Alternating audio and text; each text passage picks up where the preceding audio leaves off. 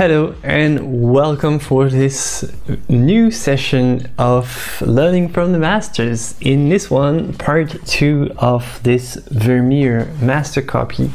2 weeks ago, actually, not last week, we started with the underpainting for this, and we just talked about the process a little bit. We learned what we could. And I had to stop there because it was just a little bit too intense to do everything in just one go. So right now we're going to have all the time we need to focus on color mixing, making the transition, the rendering of the painting, and finishing this master copy. Just as a sort of a quick word, a forward on master copying. Just in the way I see it, it's not about like technical and historical accuracy. I'm not pretending that whatever technique I'm going to be using for this one is accurately describing what Vermeer used. I'm just finding inspiration in how Vermeer used to paint and how he painted this.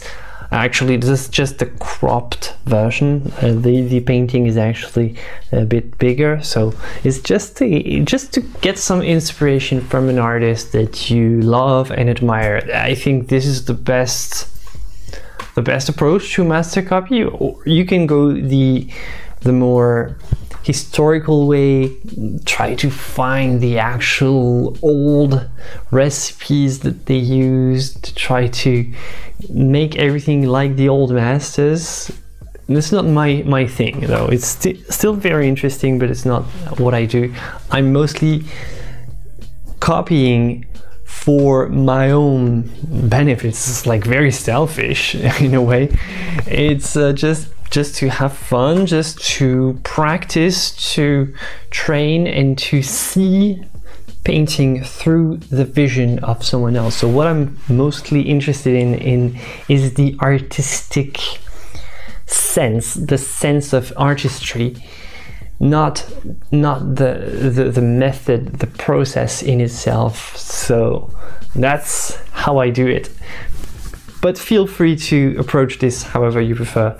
Anyway, I hope you're doing wonderfully today, and let's just have a quick and nice streaming session with everyone. So thanks everyone for joining. Hi Florent, look forward to part 2. Enjoyed last week's live. Yeah, I enjoyed it as well, so looking forward to starting again. Been attempting oil painting today, prefer this medium to acrylic. Andreas, good evening. Felicia, howdy. Eric, Virginia. Emo, hello from Norway. So hello everyone.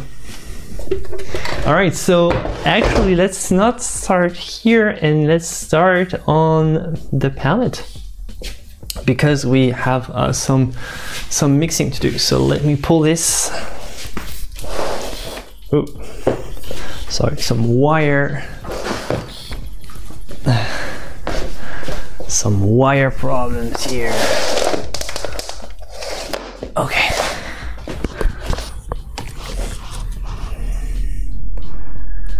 Okay.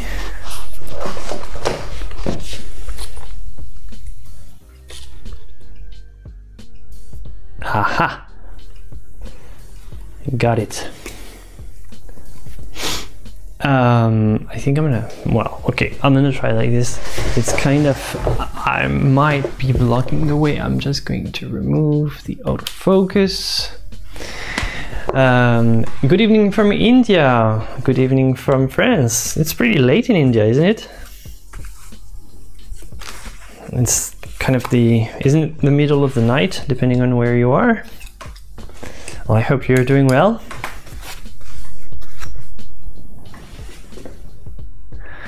All right, so I'm gonna try mixing the skin tones, and I'm gonna try to not completely block the view just so that you can see, because it's basically going to be our main focus today. So last time we spent some time working on the kind of the underpainting, and right for this episode we are more going to focus on everything concerning colors and start painting the first layer. Know that technically Vermeer used to paint with several layers. I'm not necessarily going to do the same. As I said, I'm not sticking to the process exactly, but I'm doing my best to make this an entertaining and a sort of a nice session that's full of both, well, entertainment and good painting vibes that you can learn from. That's the spirit. It's not to be like, it's not like a tutorial session where I do like 3 hours straight of teaching you guys how to paint. It's more like I'm painting and you're hanging out and we all have fun. Hey Jasmine. Hi Andrew from Malta. Hi Barbara.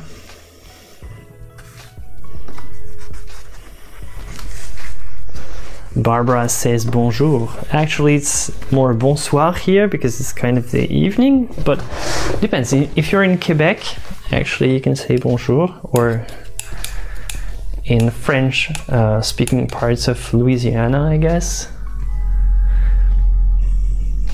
Or in Guyane. Where else? In Guadeloupe also. Some parts of the world are still considered day, so you can still say bonjour in French. Bonjour.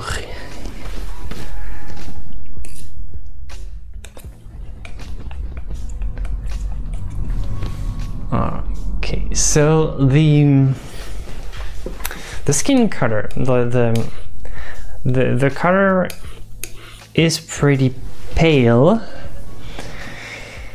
but you never want to push it too far, right? So the paleness, like, is very often for old portraits, you know, it was fashionable at some point to be very like the contrary to what is fashionable today, which is to be very tan.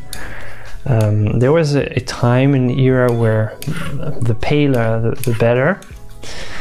You just don't want to push the white too much, but you want to gradually, so you start with, you can still start with something that's a little bit too much on the white side, basically almost like, if you look at this, it's almost pure, like almost pure white.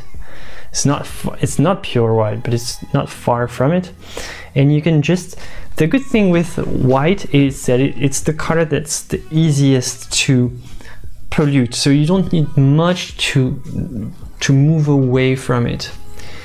So that's the good thing about that color. You can start with something just a little bit too much, and just with a touch of, I don't know, like you can paint this, let's say, and with just a touch of yellow, and you just blend it in, and you get something approaching, but just a bit less light.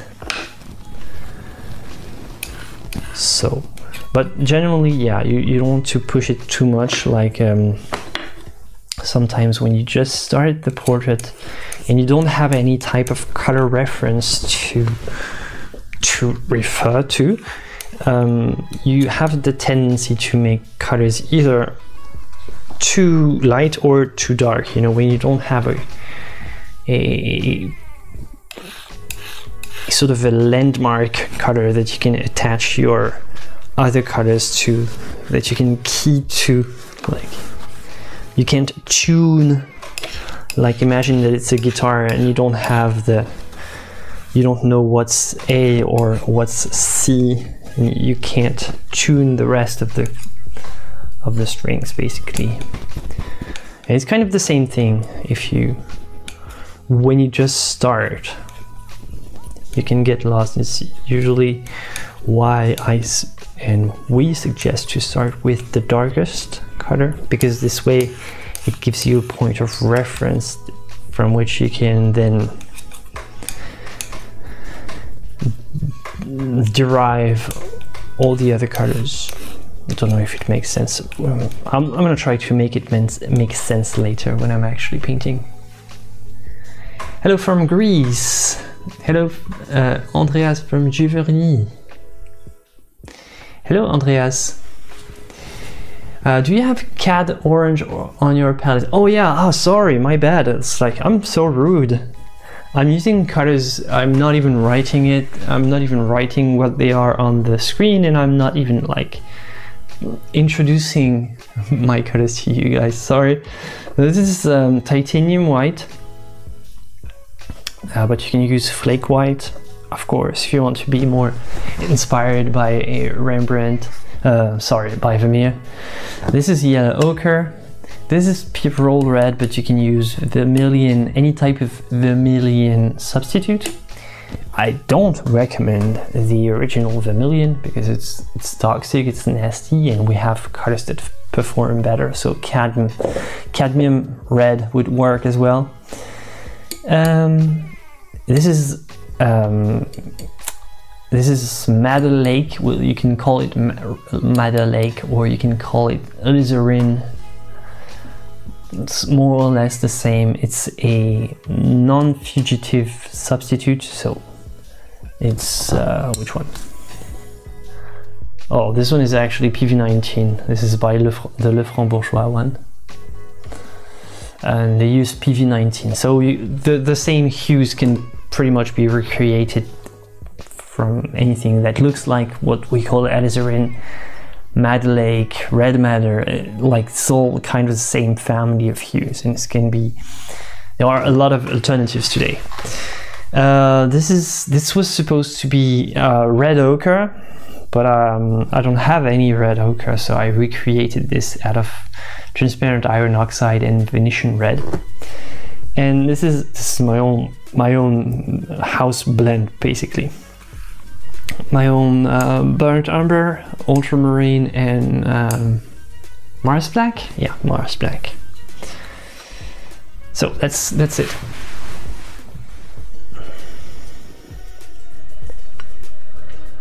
I tried a lovely warm white by Michael Harding. Use that sparingly as it's expensive. Yeah, I also have the Michael Harding white. All the white that I use is the Michael Harding brand, because they use the titanium white that's ground in linseed oil, and it's kind of good to have a titanium white ground in linseed oil when it's done well. Not any linseed oil kind of titanium white will work, but so it makes the drying more effective, and the color is also great. So, and they have a warm white, so yeah, they sell the warmer whites. I don't have anything to say against them. It's just that technically any warmish white can be recreated by just adding warm pigments, but I get the point. It's just whenever you're mixing and you're adding white, it creates less of a hue, a contrast in hue, because white has a tendency to pull more towards the cool side. So by using a warm white, you sort of compensate for this effect, and you have less of these issues. And yeah, this is also white. This is also why, sorry, also why flake white is generally preferred for those who have the chance to have some where they are. As I said, I guess I'm still going to repeat that. I don't have an easy way to find flake white where I live, because it's just, if you don't know, flake white is made out of lead oxide, and lead oxide is, well, it's kind of poisonous if you use it in the bad conditions. Well, lots of things are kind of toxic under the wrong conditions, but this one is kind of, yeah, it has caused problems, and right now we have titanium dioxide, so titanium white to use instead. So yeah, they can ban lead white. We have replacements. So for me, I could like it would be a nightmare, but I could find a way to get my hand on some lead white, I think. I know, legally speaking, but I'm pretty sure that I could find a way to get some, but it's just not worth the trouble for me. I think I've learned how to use titanium white and mix it well so that I can compensate for all of its, let's say, issues, basically. So titanium white is not enough of this, not enough of that, but well, with time you learn how to circumvent this and just use it for what it is. It's still a great pigment, and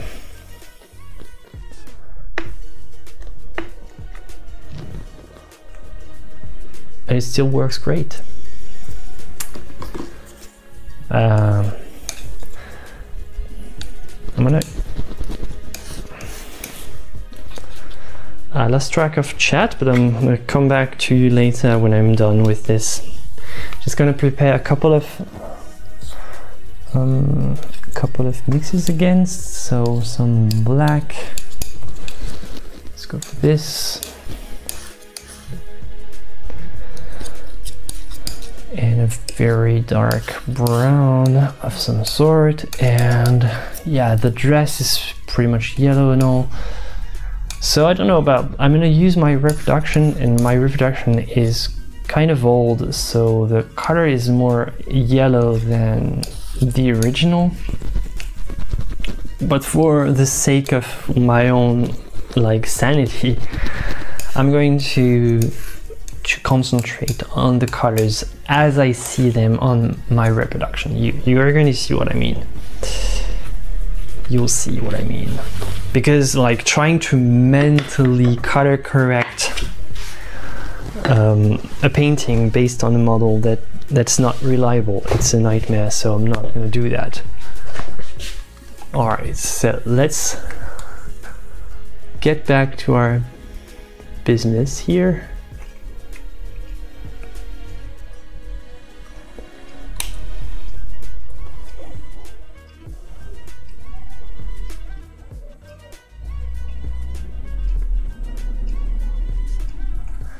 Okay.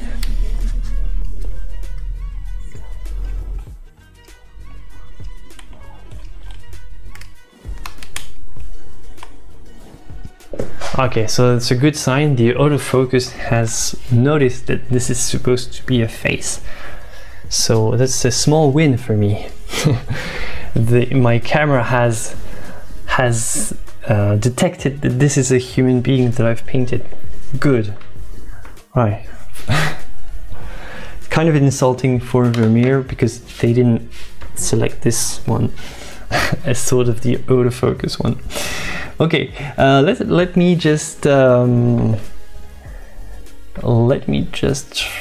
try to catch back where did I left you guys in chat. So hello from Greece, that I saw. So Andreas lives in Giverny, which is awesome, where Monet had its place basically. Okay, Damian, hello from Poland. Hello Poland. Okay,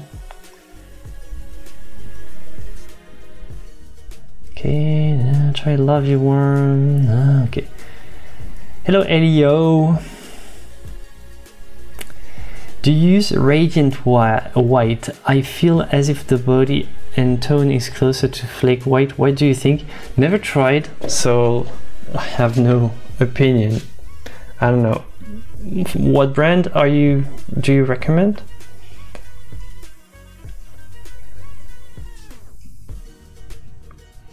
What about the yellowing of whites along with time? Yeah, every color yellows with time, and there's no cure for that. This is called aging. Everything is going to age, basically. And yeah, that's the key. Like most of the time it's due to the oils. The oils and the resins are what yellow the most, and all the colors kind of yellow as well. Some have a sort of a color, a sort of a, how to say, they fade away, basically, like some of the organic colors, like a lot of the traditional madder, the lakes, stuff like that, they have a tendency to fade. And the other colors, what they do is they yellow. So when it happens on a yellow, it's not a huge problem.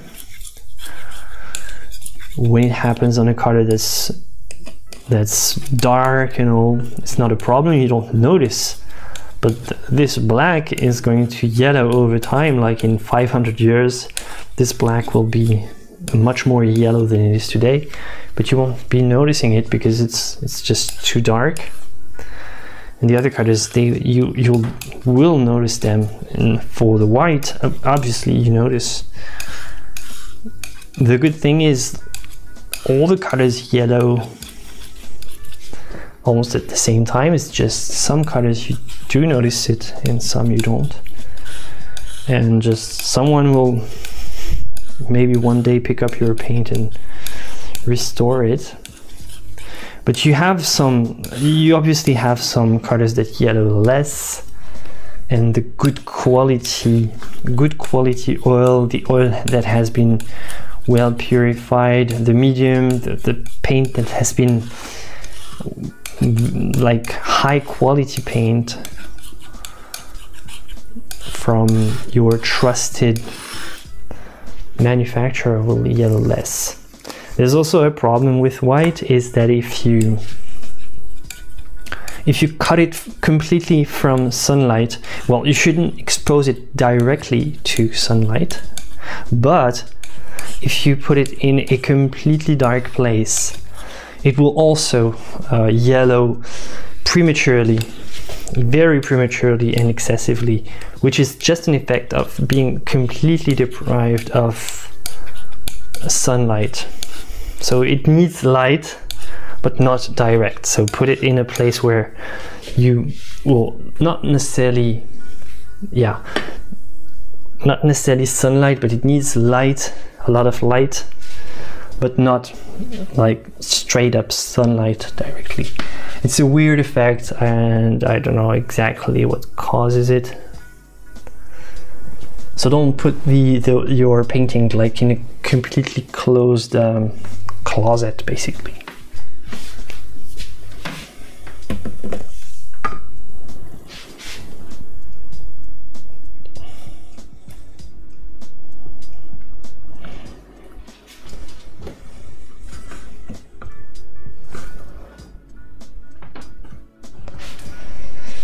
I have Gamblin for most mixing, but also Rembrandt. I use a safflower oil medium body, and it's less opaque than titanium white with the linseed oil body, plus a bit warmer.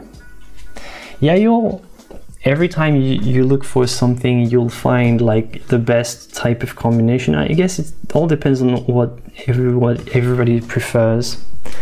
For me, the white is also My choice of white is also a lot due to the body and the consistency. And actually I've showed you a white that I use, but it's just one of them. And I switch my whites. Basically I have a white that I'm going to use for the underpainting, which has a lot of linseed oil. And there's also white that I'm going to use more for the overpainting, and another white that I'm going to use more for the impasto. I also have a white that I'm going to use especially for the underpainting, a very fast drying white with a cicative. So yeah, it's I agree that white is a tricky pigment. It's like a science of its own, basically. Yeah, there's no secret. It's just about trying them out and seeing what works.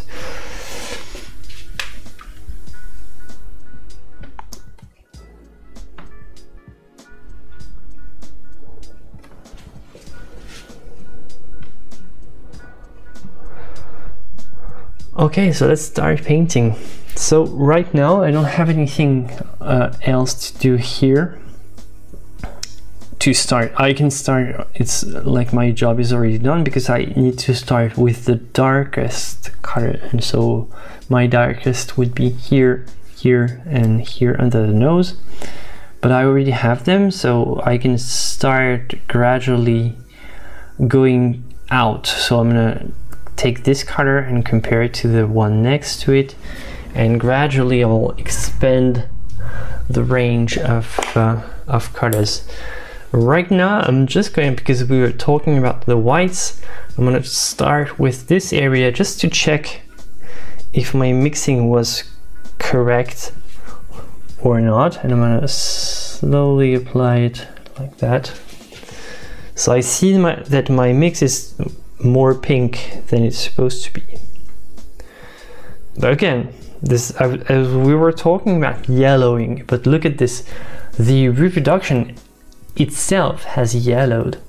So it was a color, like it was a color reproduction from a magazine actually, but was like, it's a magazine from like a long time ago, I guess. But it was completely protected from everything. It was like tightly inside the pages of the magazine, but it still had yellow a lot actually. So everything yellows. That's just our fate. I don't try to fight it too much. I guess like in my paintings I've tried to let go of this. Like it's like having white hair, you know? Like having gray and white hair is a sign of like becoming like okay, I do have white hair. But so I'm not gonna dye my hair or try to do something about it. I'm going to be happy with it. See, can you see all my white hair? Look at this. Yeah, so it's kind of like that for painting. Like yellowing is the white hair of painting, and then you have crackings as well, which is like the wrinkles of a painting. It's the same thing. It's unpreventable in a way. It will happen. It's just how damaging will it be? That's the only thing. You don't want it to damage like crucial parts of the painting. So you want to have sound techniques, sound layering methods, and follow the fat over lean rule, and then we'll just see how it goes. But it will age. That's the one thing that's impossible to prevent. Yeah, obviously linseed oil is the real cause of yellowing. you can use something else, or you can also use something like stand oil, which yellows less but still yellows. Or you can use something that doesn't really dry very well, and then you have some other problems.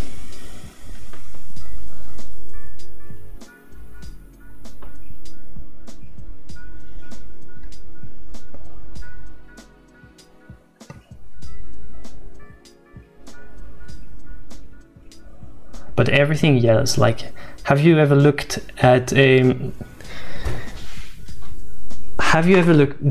do you have like a white microwave in your kitchen, a white fridge, like an old white fridge with plastic bits? Is there some linseed oil in there? No, it's a plastic, it's a polymer, but it still yellows. Like, you leave the thing out there and it will yellow. Just take just garden furniture, like the plastic chairs for your garden. They're pure white, come back 10 years later, they're yellow and gray and green because of the dust and the the greenery is outside, but you know what I mean. And everything like the old titanium white, flake white, all the whites, all the pigments, all the colors, everything turns to something else at some point. Which is why, if you want to keep your colors absolutely intact, you want to use like basically what the cavemen used. And so restrict your pigments to the ochres and also the burnt carbon. And that's 100% safe. So basically a Zorn palette, but with just ochres instead of a vermilion. So a red ochre or an iron oxide red, a yellow, like yellow ochre, like an actual iron oxide yellow or an ochre yellow, and this will stick, and this will almost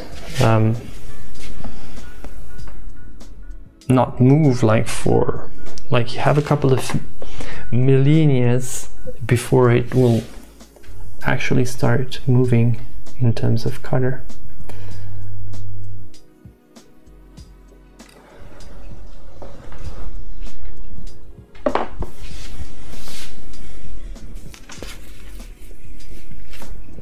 Have you ever seen a Vermeer in person at museum? They are rich in color. Yeah, they are amazingly well preserved. Indeed. And it's a shame because I don't have like most of what makes this this painting, for example. I don't have like, you have other colors outside and nuances. So right here it's like almost like only shades of yellow and green, which makes it a little bit boring in terms of color compared to the original, but I just don't have a better reproduction.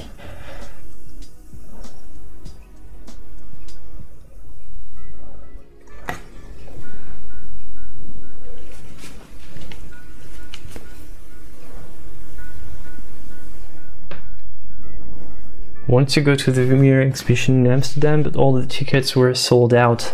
It's a shame. All these big shows, they are really something though.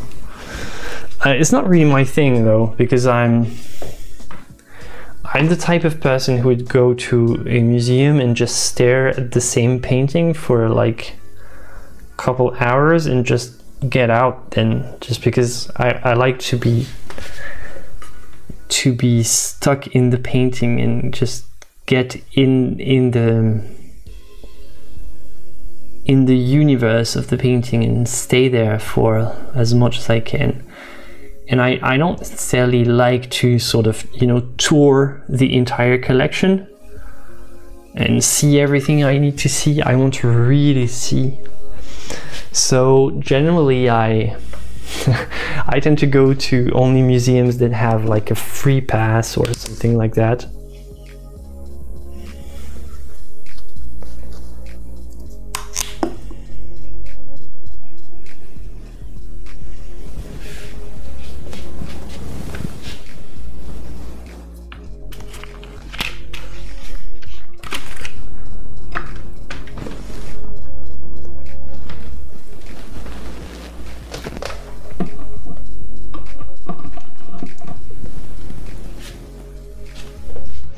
Okay, let me try to zoom.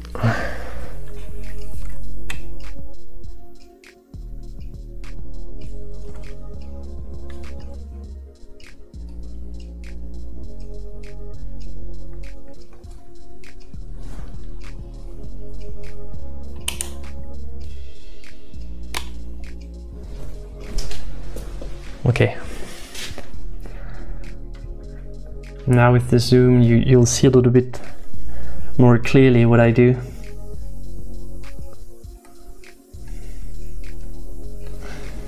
I like this. This is a new lens that allows me to really make some pretty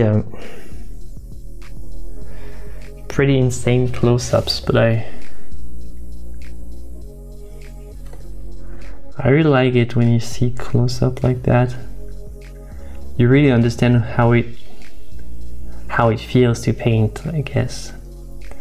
Because when you're focused on somewhere, you don't have all the side vision and the peripheral vision. You're really focused on something, and getting like with a strong close-up like that really pulls you in and sort of helps you as a viewer to become more involved.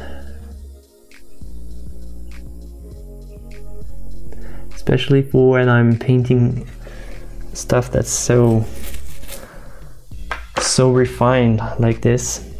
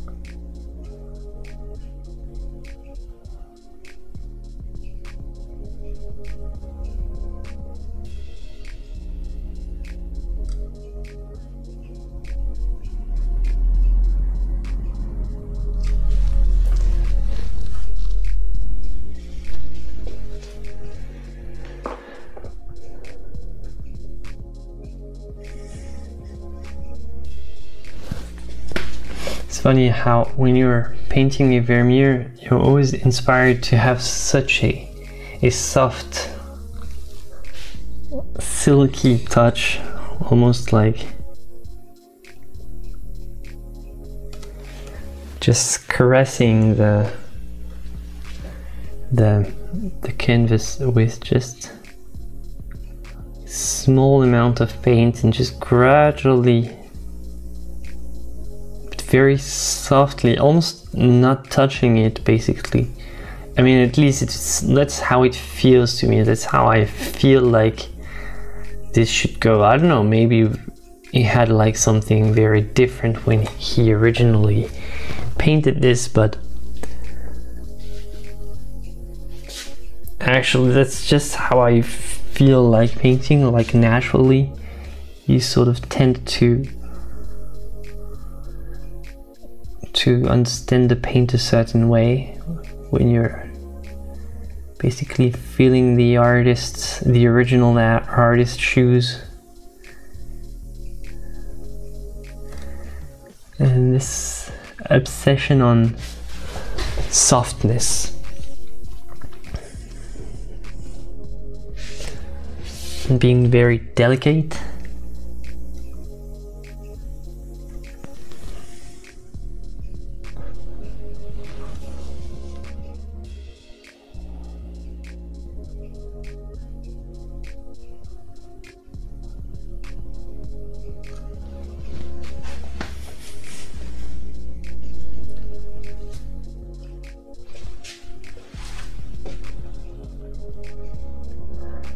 It's almost like little dots, almost like pointillism here.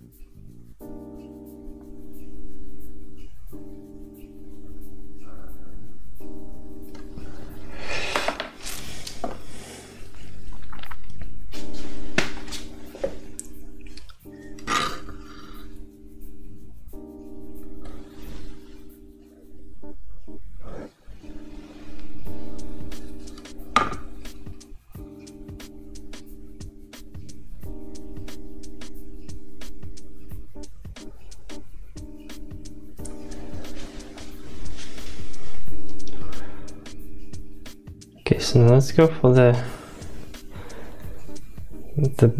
blushy cheeks.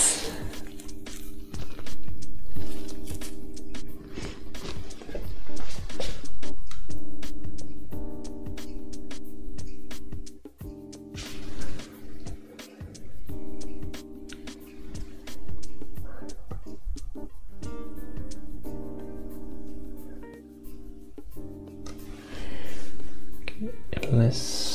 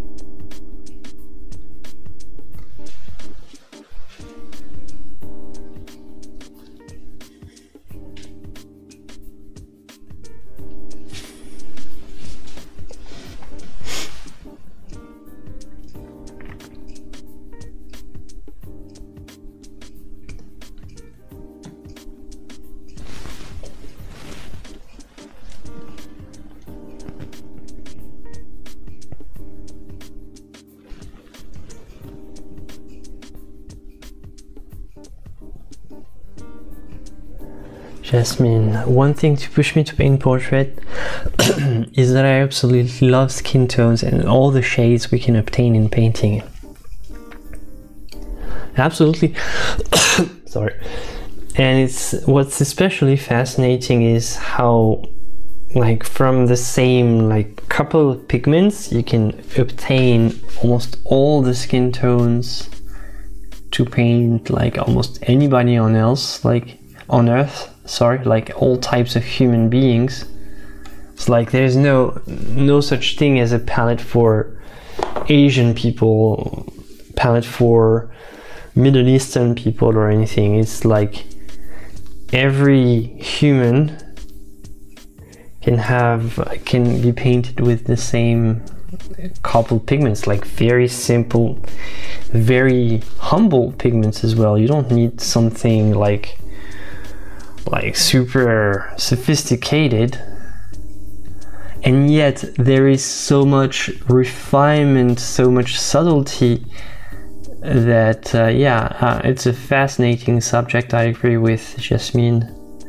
And when you start thinking about colored lights, that what they didn't have in the time of Vermeer, like right now you have like skin colors, like from actual human beings, but you know, with neon lights, with like a lot of new colors that we have today thanks to our technology that Vermeer didn't have. Like what they had before was just candlelight, and yet only with candlelight you can bring so much more variety than just like skin under normal, like, you know, sunlight conditions basically. And yeah, there is so much interaction between the light source, the model. Yeah, it's fascinating, and you can definitely, and many artists have done just that. You can spend an entire, like a lifetime, just trying to work on that.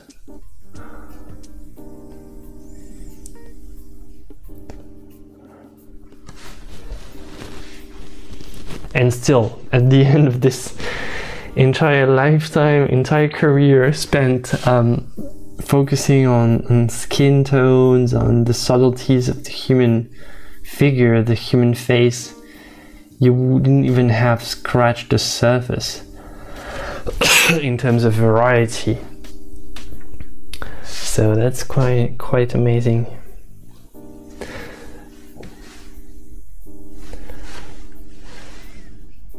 Love the research for mixing tones and harmonize the tones. Yep, I agree.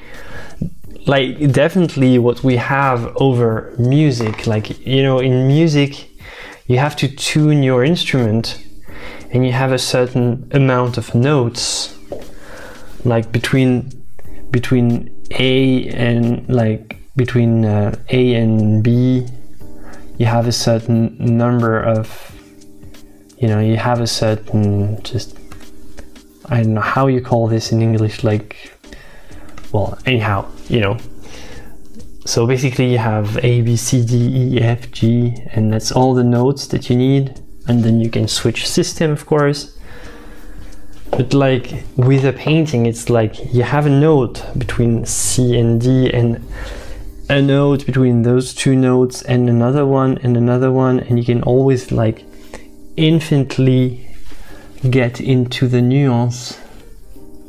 And technically what I do on my palette is like that. I start with a couple of notes, but then I have an infinite number of nuances in value between the two. Like for example, between those two, I can have an infinite number of nuances by just mixing those two.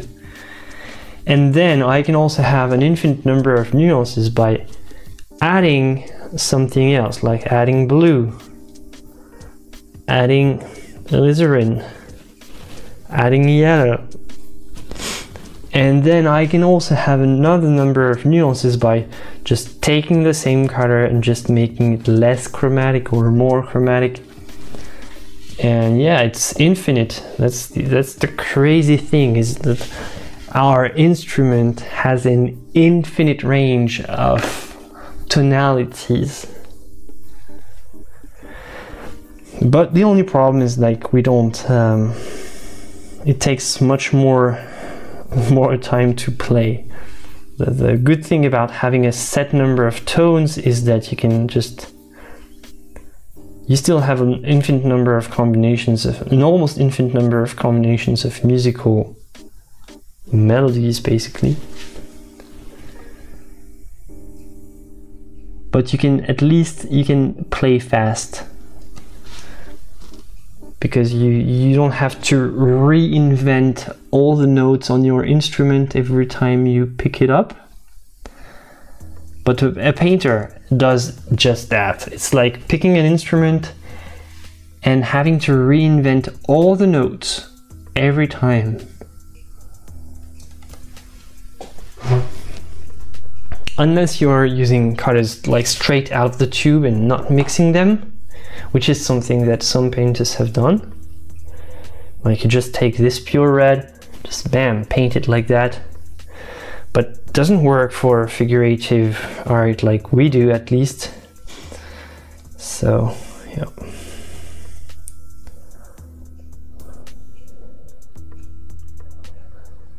But just the number of nuances that you can mix is crazy. Gesundheit. Did I sneeze? Sorry. Didn't even realize that. I coughed, I guess. You're right about the different lights. Yeah. This is one of my fields of I don't know if you can call it research. One of my field of exploration, well, let's say exploration, artistic exploration at the moment, like in my paintings. It's mostly like colored lights, like colors from the human, like the modern era, basically, in humans with skin tones kind of tainted by those lights. It's kind of how the world affects you in a way.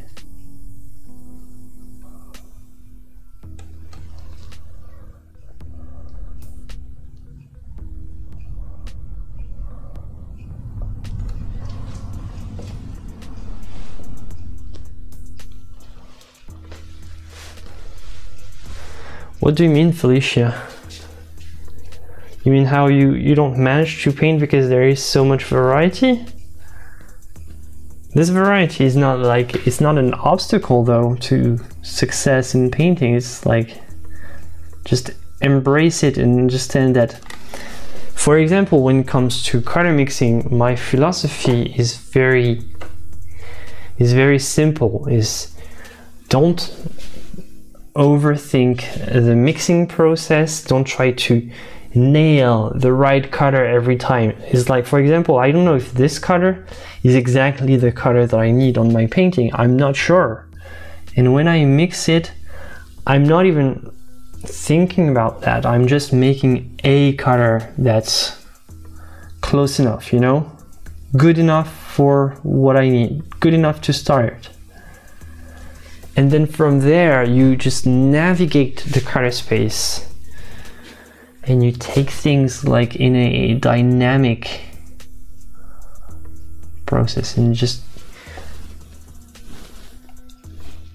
analyze and try to see if it needs more orange. If it needs more orange, just add orange. Like right here, for example, needs more orange, so I'm adding more orange. If it needs more yellow, add more yellow. But don't try to get the exact precise color every time during the mixing. Give yourself some room to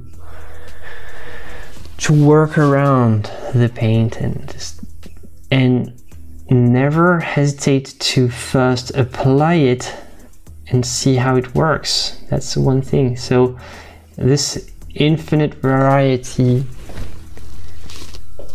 in nuances is actually a blessing, because you start with something completely random and gradually, little by little, with just little brush marks like that, you make it closer and closer to the target, and eventually you get there. And I find this fascinating.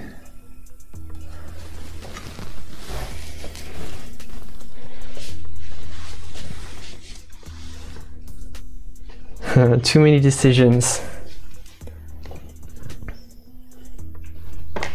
Yeah, that's true. It's kind of overwhelming in a way, but you know, I've learned how to. I used to be like that, kind of overwhelmed as well. I've learned how to relax and to just, like, for example, I don't know if this brush stroke is going to work, but I'm going to apply it anyway and see for myself. Like here, doesn't work, it's not light enough, so just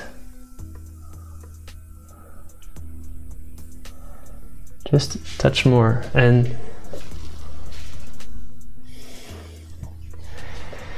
yeah, little by little. But yeah, indeed it takes a lot of patience, and it's definitely not for everybody. Like, a lot of people just can't even stand the frustration, the patience that it requires. But when you learn this kind of patience, it's you don't feel overwhelmed anymore. You start having other problems, like you go very slowly, but you enjoy the process nonetheless. I think that's the key.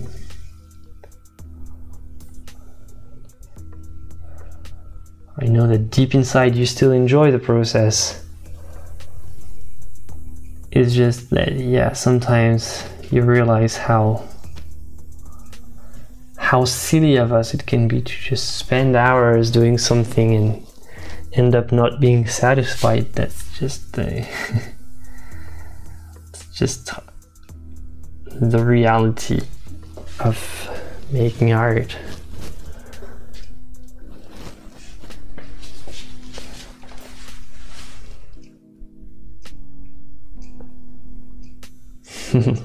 On est en phase, Jasmine, on est en phase.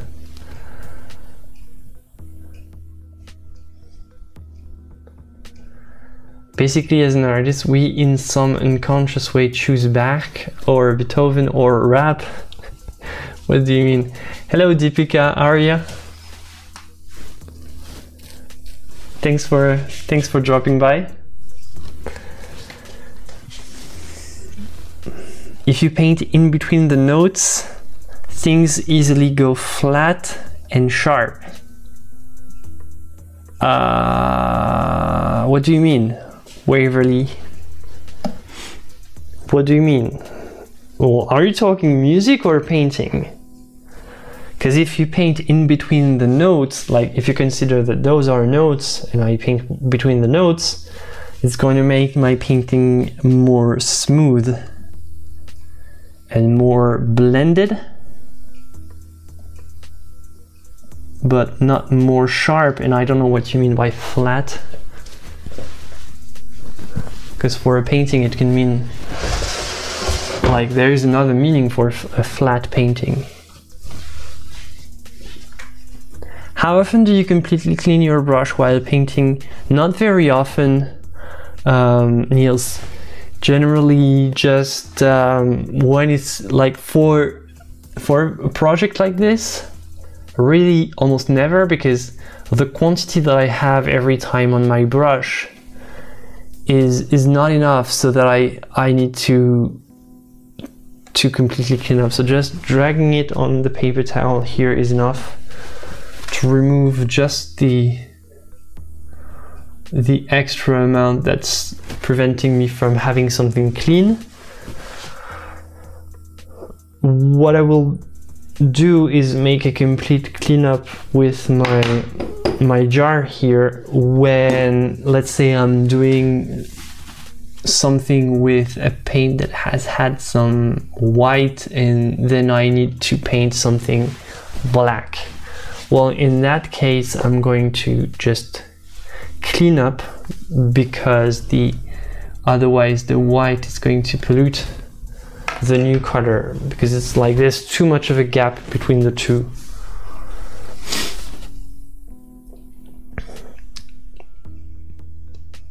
Or when I do, let's say I do a background and I have a brush that's really full, but really like completely filled with color all the way until up to the ferrule, like this, the ferrule, sorry. Then in that case, yeah, I'm probably going to wash the brush a couple of times depending.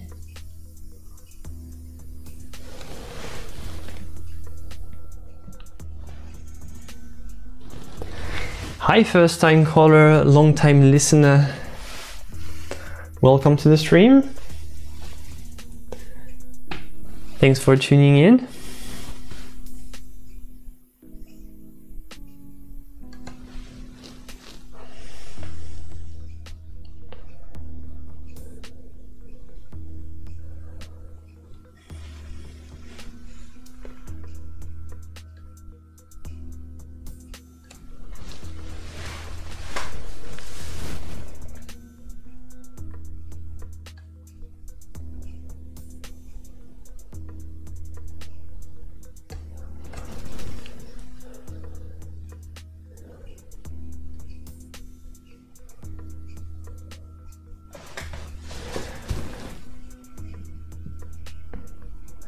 For my taste, no nuance is sufficient in itself when you buy it ready-made. Yeah, agreed. Like, well, technically figurative painting as we do probably, because I'm gonna assume that you do the same type of painting. It's like impossible with just paint. Like, you know, pre-made, they make those pre-made tubes, you know, like skin tones tube, and they're usually very bad, very bad.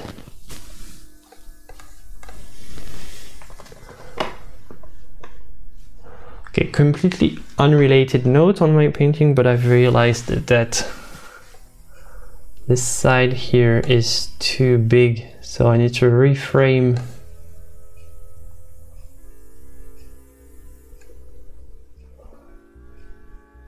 This is just a quick correction, but I'm not going to completely correct. It's just a note, because I've just realized that this part is just too big, and actually this part as well. So I'm sort of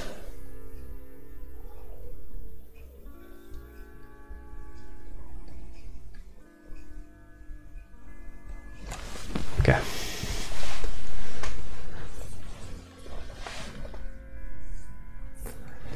Oh, thank you, Sky. You're too nice.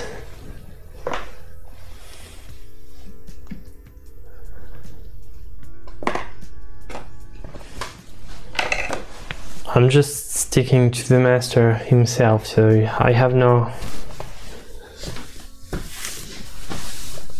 real honor to receive here, but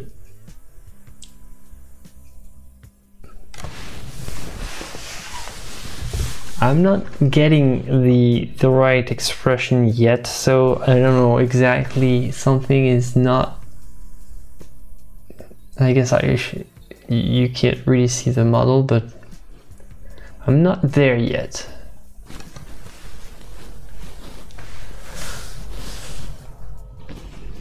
In terms of getting the right emotion.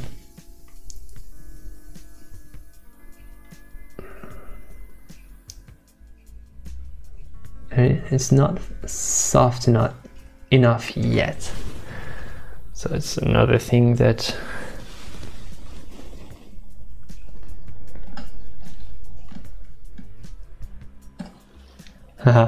my anxiety would be kicking in with these changes. Nah, I'm way past this stage, but I've been there. No, it's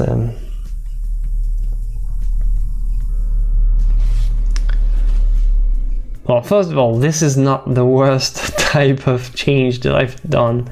Actually, I think my next, I've done a couple of shorts from my previous work, and my next one will show the transformation, like where you see in one of my main paintings, you see the original, how it was before, and then how I transformed it. Actually, let me try to see if I can show it on stream. I wanted to show how much you have to change sometimes. I'm gonna try to to find this. It's in my shorts. Where is it? So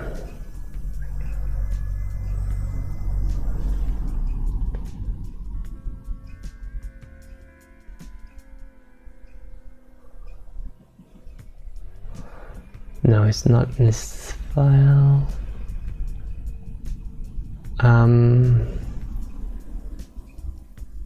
Oh yeah, this one.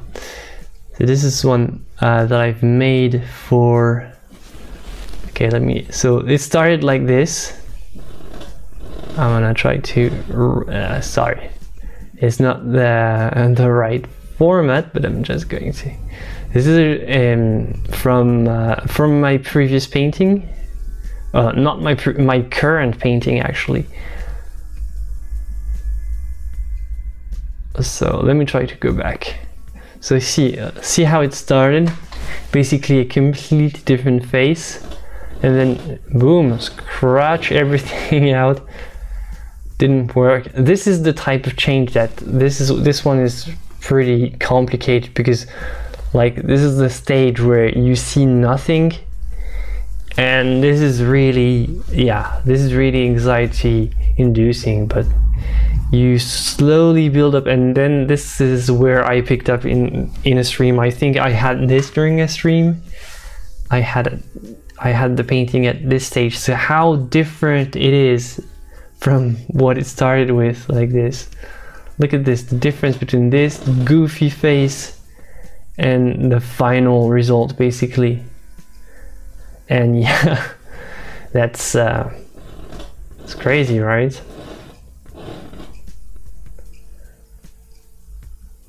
Yeah. So yeah, just an example of how, yeah, it's part of the game. But I mean, congrats to everyone who can paint straight, like, and get immediate results. I sure can't. And it's not rare that I have to paint a face twice, at least twice, before I have something like just decent. So yeah, that's just part of the game. It's really, once you learn how to just enjoy it, it's like, ah, yeah, the best part is starting the face all over again. I've been waiting for this phase. Just the first time I painted this entire portrait, it was just, yeah, you know, not the real deal, but when you start over, nah, that's the right one. And sometimes it is, because you don't know what you want before you see it with your own eyes. And the only way to see it with your own eyes is to make it happen on the canvas. So yeah, but technically I'm not the best example, because whoever is going to like be crazy enough to x-ray my paintings in the future will have tons of surprises, because nothing is like what it seems underneath. Like, there's complete changes all over the place.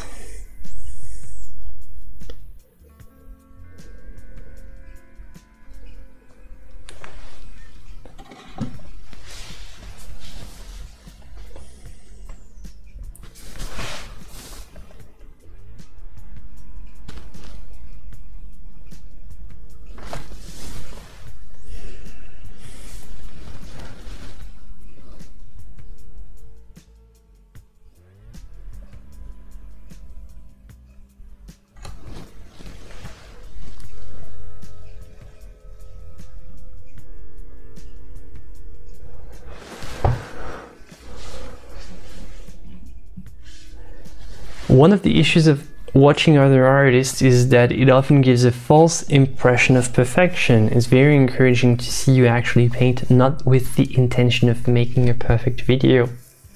Yeah, exactly. Perfectionism is a game of patience, though. It's like, I do have the intention of making it perfect. It's just it's just hard. Trust me, if I could make everything perfect and like have an actual, like the actual perfection as the result, I would do that every day. I would sign every day to make the perfect painting immediately. Just let me know where we sign and I'll be there. But it's just so hard, and this difficulty of getting there is what, yeah, a lot of the time we hide it. Just I'm hiding like also like 75% of my failures, even though my channel is mostly dedicated on showing them and showing how you can learn from them. But like, it's just, there are just too many.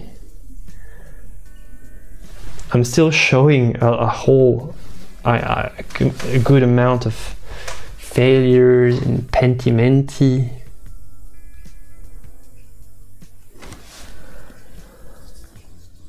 I don't blame artists who don't show them. Technically, first of all, they don't necessarily record everything, and sometimes, you know, the trickiest pentimenti that I have, I don't often show them because like you're really in a point where you can't focus on anything else. Like, so just taking a picture or taking a video of you doing it all over again is like too much of a strain on your concentration. You have to be in the moment, right?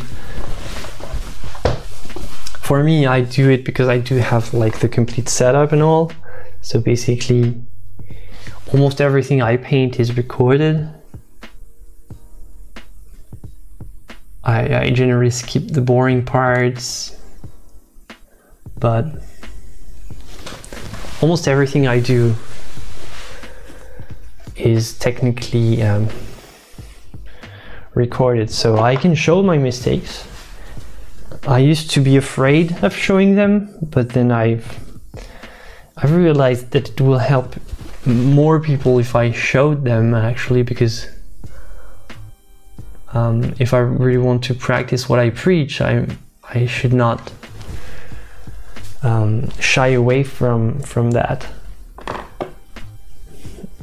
because I do learn from the mistakes and I have to make them. It's not like I can't have God vision and see through the whiteness of the canvas, see the perfect piece of art that's final. Unfortunately, it doesn't work like that, but I know that some artists have a much more direct grasp to whatever they want to create, so that some artists are really amazing with that. They have a sense, like a vision of their final piece, and they can almost immediately get there. I admire that.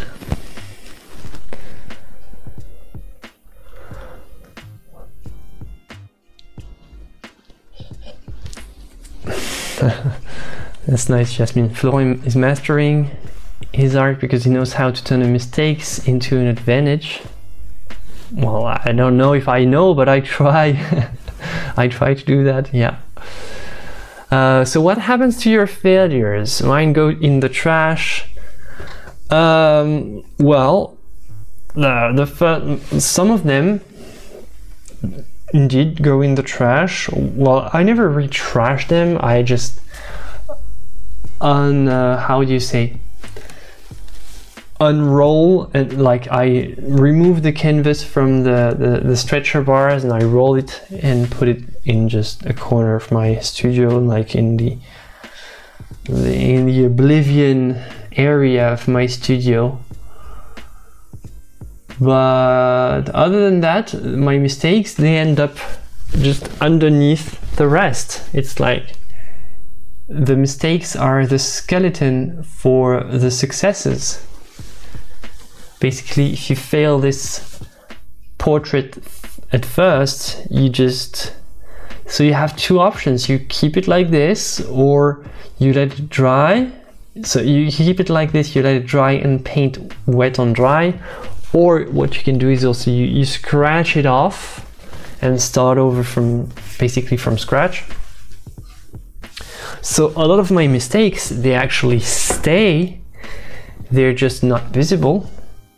And that's the beauty of oil painting, is like it allows you to do that. Not all the mediums are so forgiving, which is why sometimes like people want to start something other than oil paints, thinking that it will be easier, like painting with, let's say, a water-based medium. They think, well, obviously it's going to be easier. Yeah, but oil painting is artistically more forgiving. Like, obviously it's a pain because you have to clean your brushes with, you can't clean your brushes with water, but other than that, oil painting is more forgiving in terms of figurative art. Just straight up. Because the layering is more simple, and yeah, it's just more forgiving.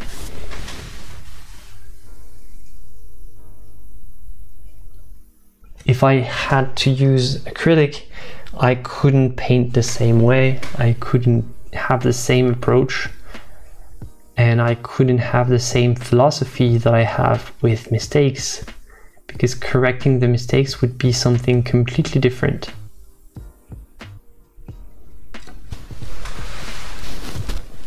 Completely different mindset.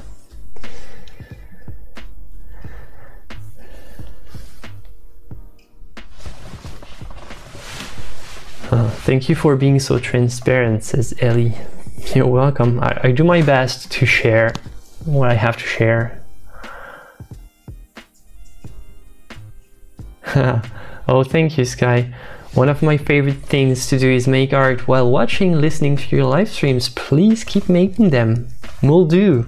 This is nice to have a nice warm message like that. No, everybody is like so nice, but yeah, it's like a good, you know, good encouragement. So thank you.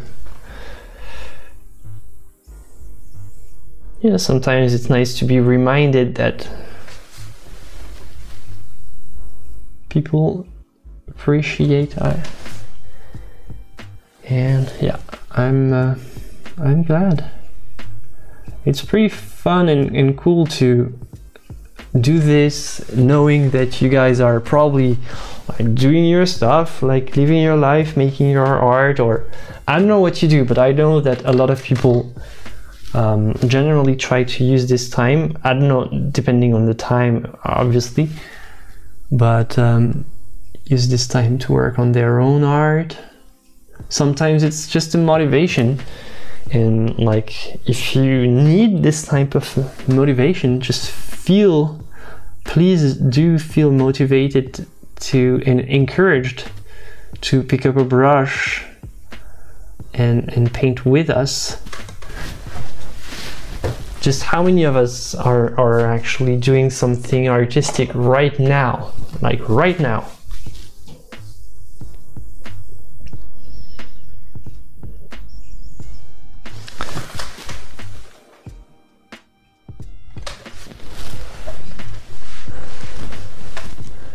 I love using water-soluble oil paints. Are they inferior to oil paints? Is it bad to practice with them? No, they are not inferior. They have like a couple of, obviously you can't have it all, so they do have a couple of problems, especially due to the water. Like the water doesn't react exactly the same way, it's not the same type of solvent, so it's not going to be exactly the same. And for a lot of painters as well, it's just so new that a lot of painters don't don't know how it's going to behave over the long run, you know? A lot of painters don't necessarily know if it's going to remain the same 500 years from now, so they don't necessarily want to give them a try, basically because they're not confident enough. But, you know, other than that, I do think that they're great. And they are constantly improving. And I've been surprised by the quality, the handling and all. I haven't used them in any of my main work at the moment. I've just used them for, you know, studies and just to understand how they feel, how they behave and all. And I've been pleasantly surprised. As long as you don't paint straight up with water, it's just use the water to clean the brushes, and if you need to thin your water mixable paint down, use the water mixable thinner and not the water. The water, keep it for cleaning, because the water has a sort of doesn't have the right type of consistency. That's going to allow you to paint, in my opinion. And it turns the paint milkish, you know, gives this milkish discoloration, kind of disgusting white, I don't know how we call it, a ghastly effect. So yeah, not good. But other than that, it's a great medium.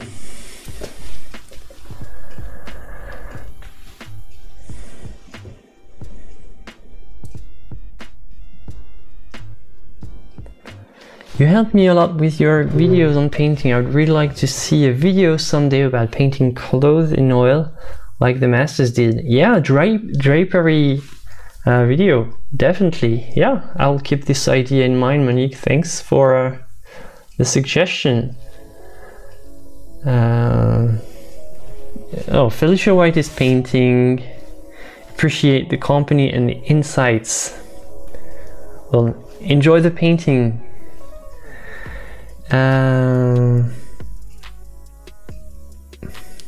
Pour le moment, je peins à la gouache en attendant mieux. Le repentir est très possible, mais ça dépend du papier. Yeah, gouache is really a thing of its own. So Jasmine is saying that she's painting with gouache.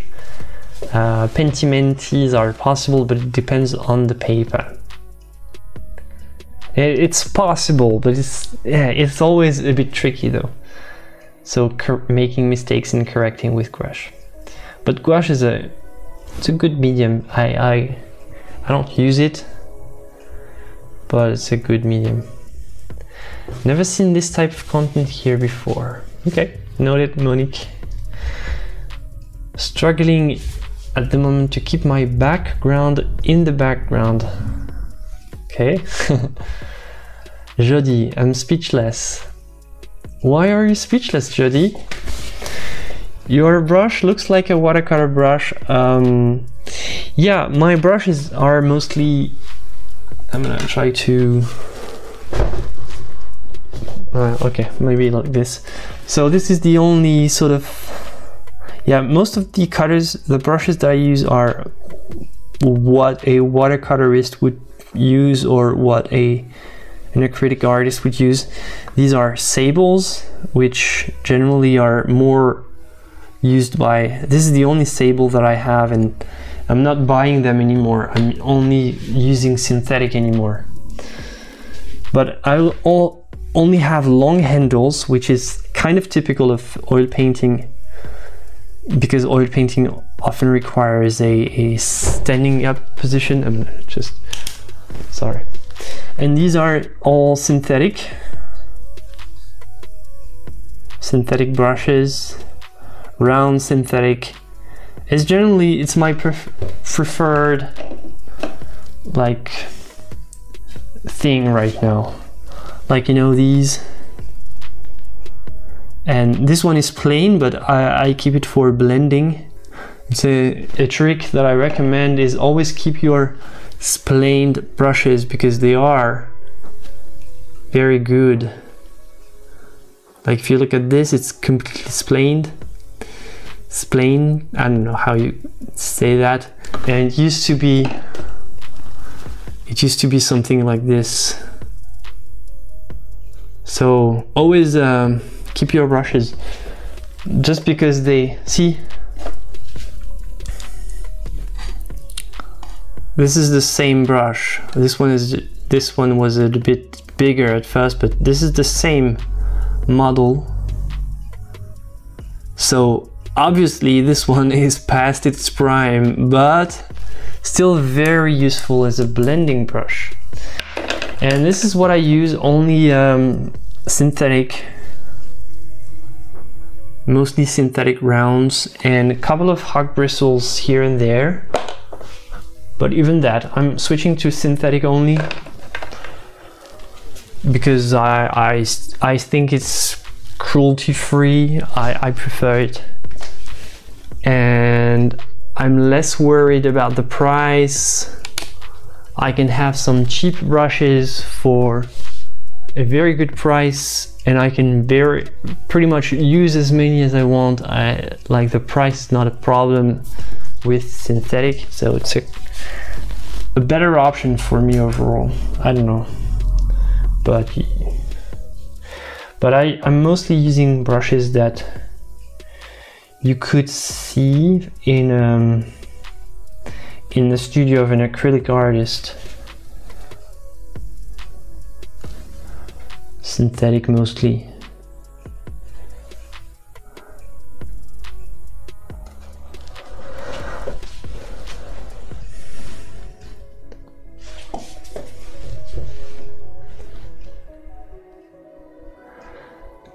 Okay, Francine, thank you. Loving this. Question: when you mix your color steps, you seem to wipe off a lot of your mix onto paper towels. Will you please share about that? So when I do this, when I mix like that, basically when I get my mix here, let's say I want this orange, then what happens at the end of the mix is that I have some of the color left on my palette knife here.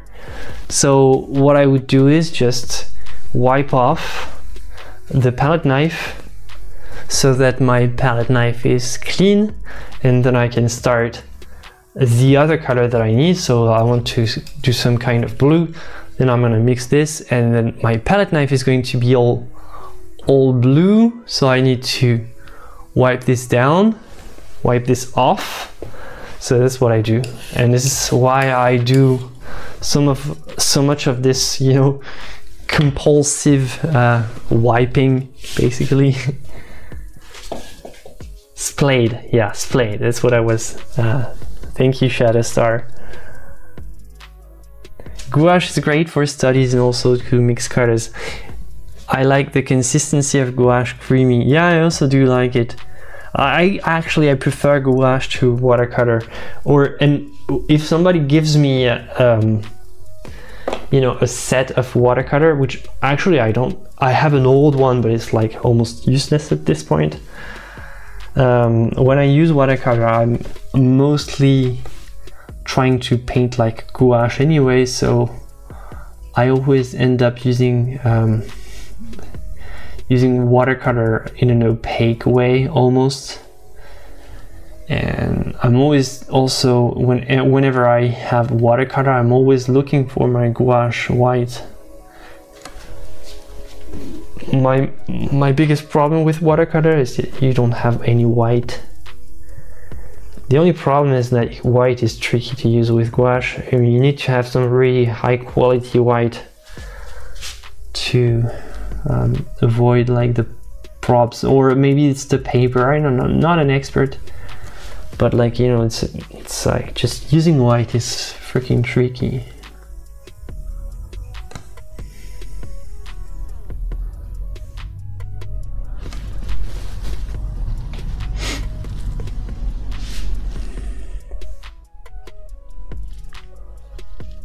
Oh yeah, Henry, you have a lot of a softer touch than what you have with hog bristle. For like, look at the size, look compared to my fingers, look at the size of this painting. It's really something that like no hog bristle can go in fine details like this. It's either a natural, basically natural sable, very fine point sable like this one is natural, or basically a synthetic imitation like this one that has a nice soft delicate touch, but no hog bristle can go into this without like creating a mess. Like the hog bristle is more something that for painting this size, like this size, I would only use the hog bristle for the background maybe, or for elements that are not super soft and delicate.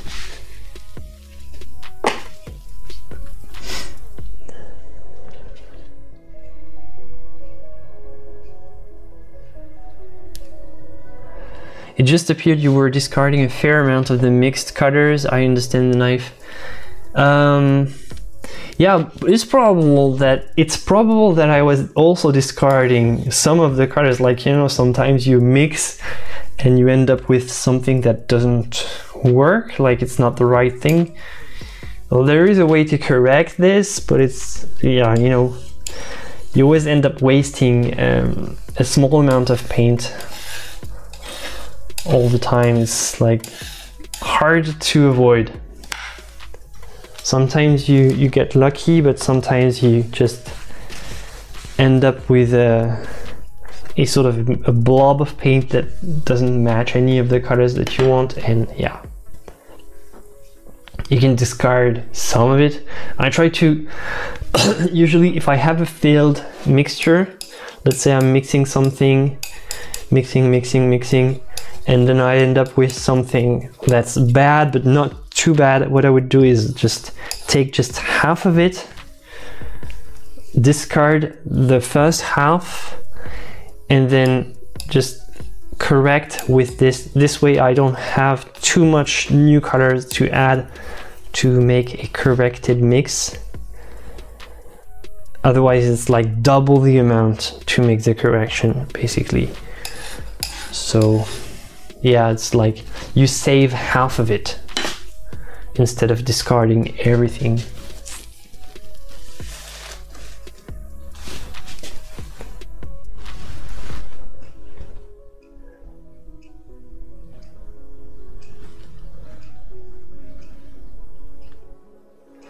Are you painting this from a photograph? Yeah, it's a reproduction, a detail of a reproduction of after Vermeer. So it's a reproduction copy, basically. A printed reproduction.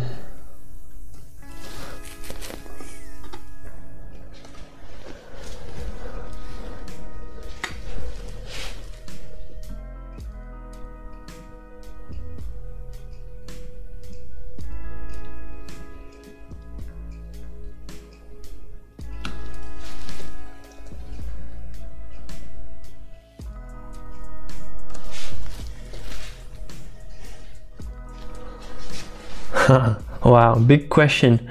What brand of paint do you prefer? First, I want to ask the question to everyone in chat as well. I'm not sponsored by anyone, so don't feel that you have to buy the same brands. I do actually work with a lot of different brands, because they each have like their own versions of the colors. Like a yellow ochre will not exactly be the same if you get it from Winsor Newton or from Gamblin or from Michael Harding. But yeah, definitely I have a wide mix of brands. And sometimes I don't hesitate to actually get like several of this. Like I have my burnt sienna, for example. I have one of 3 brands of the same. Like you'd think it's the same, but it's actually not necessarily always the same. Some are more transparent, some will dry slightly faster, and depending on what I need, I'm gonna switch brands. But some generally good brands are from those that I like and use often. You have Winsor & Newton, you have Michael Harding, great paint. Sennelier I like, Rembrandt I like, Le Franc Bourgeois as well. Most of the paint is stuff that I can get easily here. Gamblin are also good.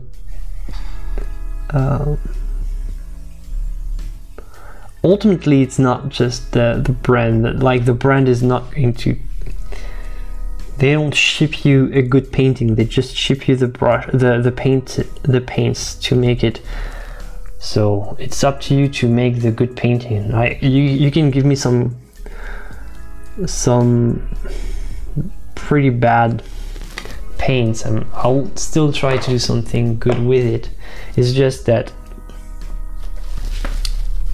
it's good to have reliable paints though. But it doesn't do anything. It doesn't do the job for you. That's what I mean. Still have to paint.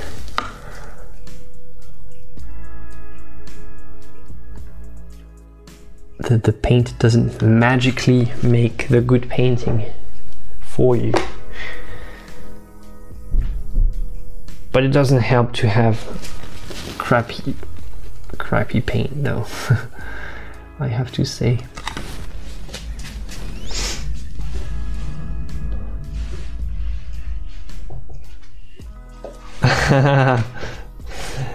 After I heard you say that you hated Renoir, I checked some of his paintings and I quite like his style. How can you not like Le Pont Neuf? Well, I don't hate everything. I hate most of what he's famous for, actually. But you know, I don't blame anybody for liking him. It's just I don't personally feel a vibe.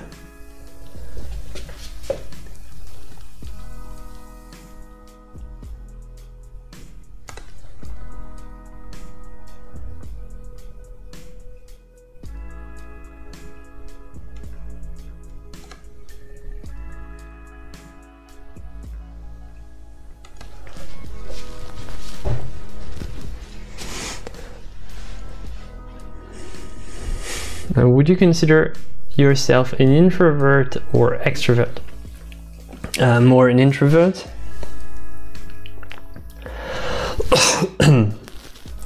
But I'm good enough of an introvert that I can always become extroverted if needed, but depending on the situation. It's not like I'm not a chronically introvert. It's not like I can't do anything about it. I can be more extroverted if the situation requires.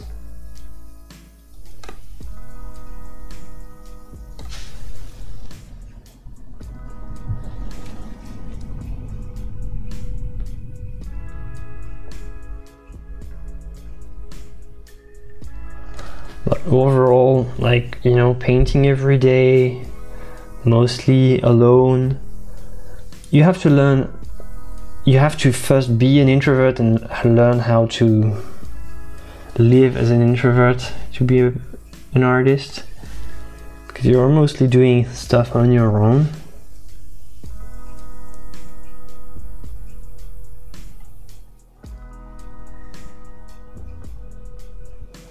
You don't have to. There are other ways to make art though. like go in a sort of a shared studio. That's one thing for extroverts. So extroverts can still be painters. That's what I mean.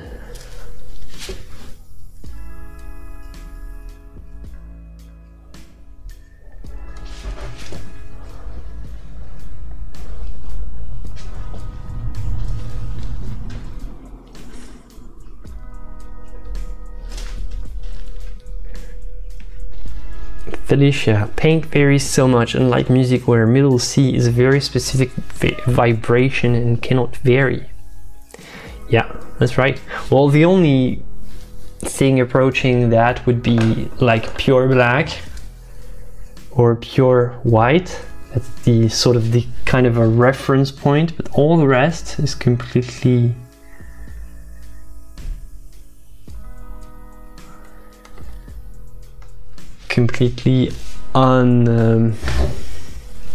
impossible to grasp, basically.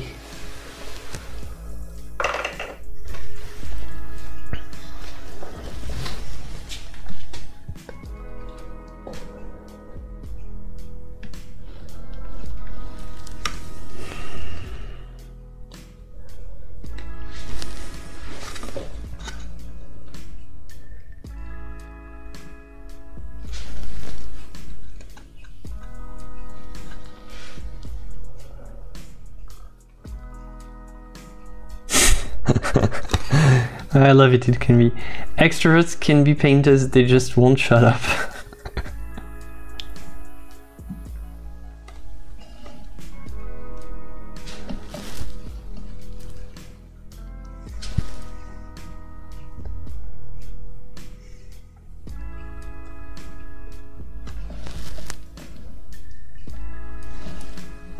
Actually, the thing is, extroverts have a better chance of success in the art world, even though they might not have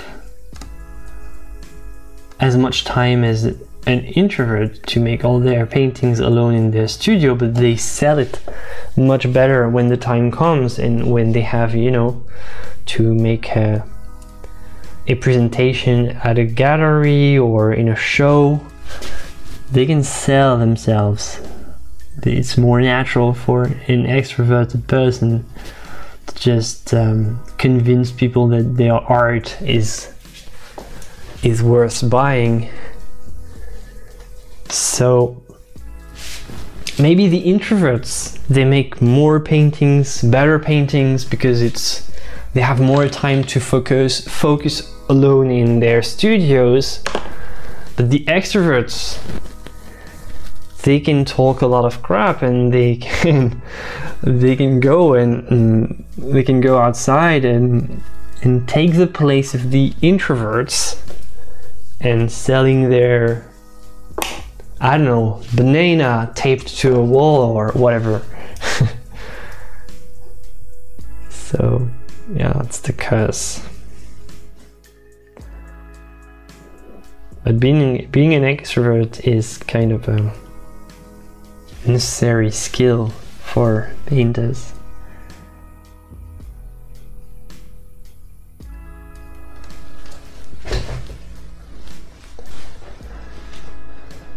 Yeah, I absolutely love to be lonely. This person, he perhaps helps to be a painter.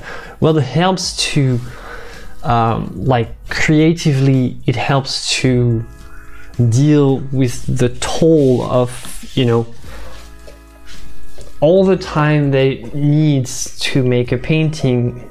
Not everybody is capable of sustaining this intensive amount of alone time, so it helps to be kind of a loner. Definitely.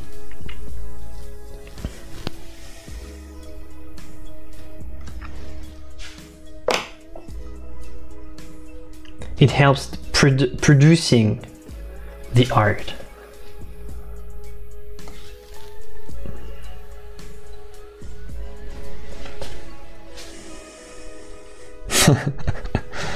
Extroverts are full of hot air.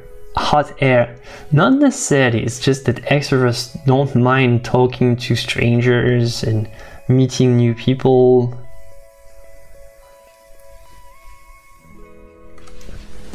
They don't like stay, you know, shy in a corner if they're at a social event, and it helps a lot. Like, especially if you're the artist, if it's your show and all, you don't necessarily want to be shy. It's your time to shine, so you have to learn how to be kind of an extrovert at some point. I know most of you are probably introverts. I know. Like statistically, there's a big chance that most of you like your alone time.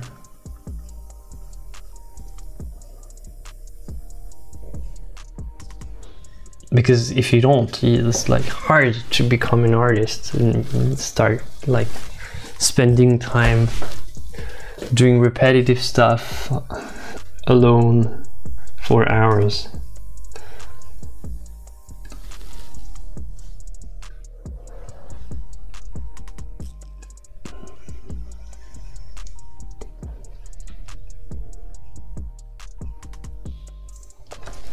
It's just that it doesn't have to be a curse, that's all.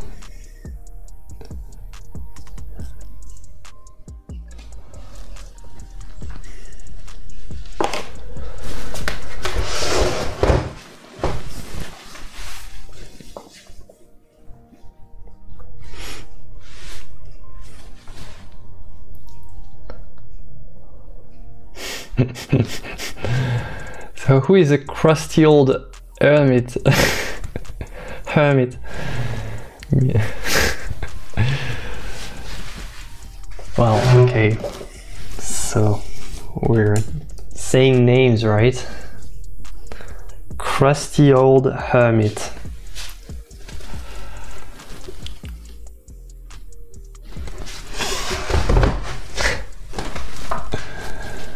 Oh my god.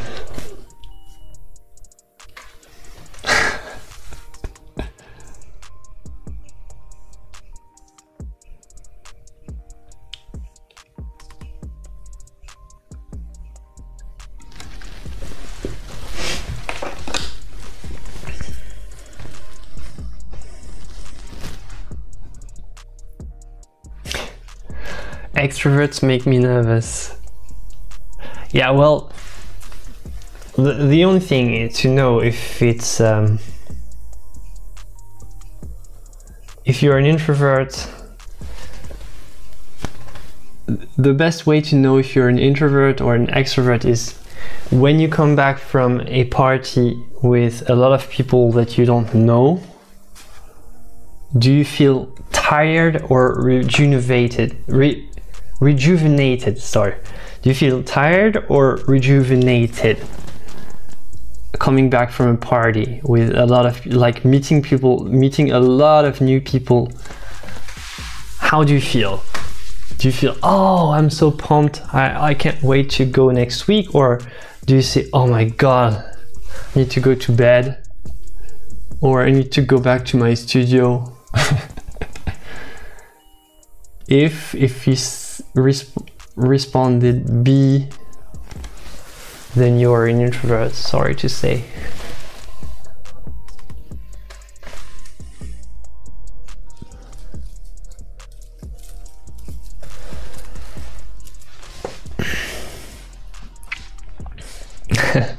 I hate parties and avoid them if possible. It's a reason that I don't like to paint outdoors.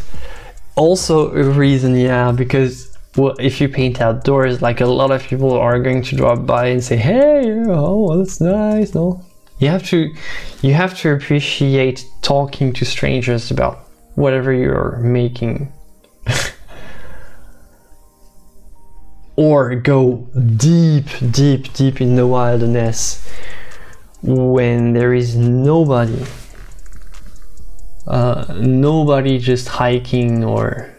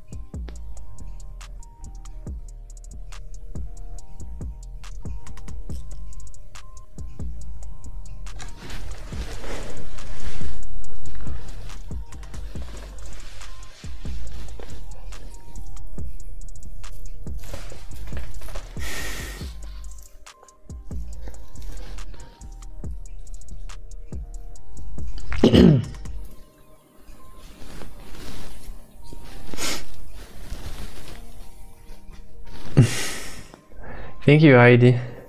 Speaking of introverts having an easier time at their shows, your show went over quite well. You had some quite lovely pieces. Thank you very much. I really enjoyed the symbolism hidden in the astral pieces. How do you feel it went? It went really well. I was really happy to, you know, my introverted self could confront itself with how people experience the paintings in ways that you didn't necessarily expect, but that are also very valid in a way. It's like, it's not like my paintings have like a sort of a meaning, like a specific meaning that you have to decode or anything. It's not like an enigma in this sense. Everyone's interpretation can have its own like validity basically, and I was surprised to see how some people react. Some reactions I kind of expected, some reactions really surprised me, but it was really fun to be confronted in how people see it. And actually what you realize is that when you leave a door open for the imagination of the viewers to sort of wander, you realize that people don't see your story, they see their story through your image. Basically, you give them an image and this is their personality reconstructing the entire thing. And it's funny, like the optimistic people say something, the more pessimistic ones will say the opposite, and it's a sign that I was successful in my attempts to paint something that triggers the imagination and the emotions of my viewers. Is that I wanted to trigger exactly this type of feeling.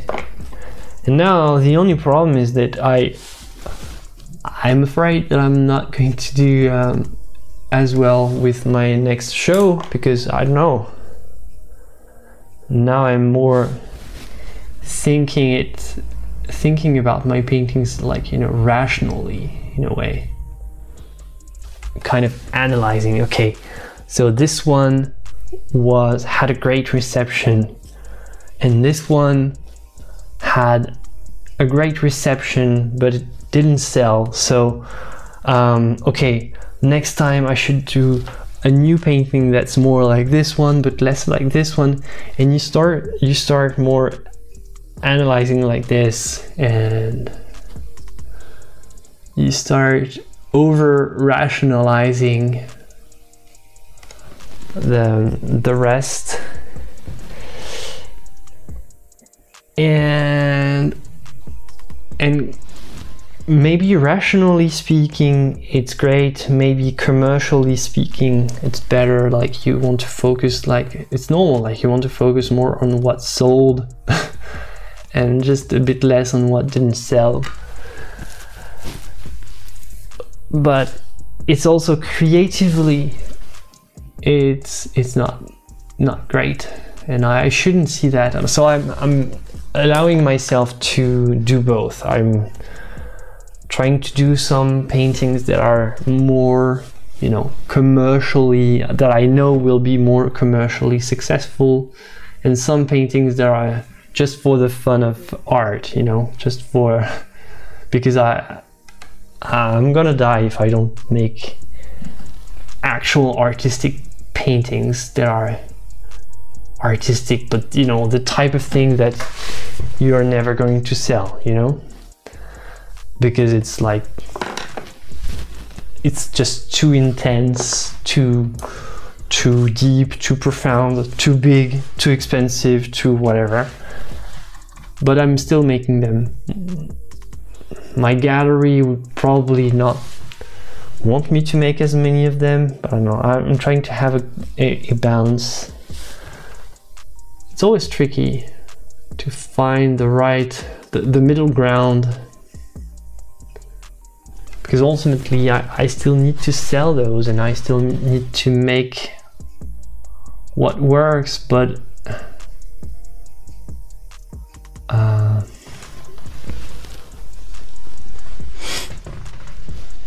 I also need to make actual art. That's one thing.